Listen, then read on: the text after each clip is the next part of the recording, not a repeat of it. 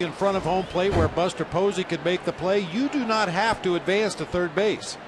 Well, he's going to now. At least he'll try to. Posey's throw.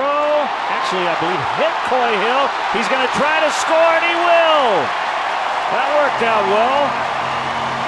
It's 2-0. I think that throw eluded Sandoval, deflected off Hill, and allowed him to easily come home.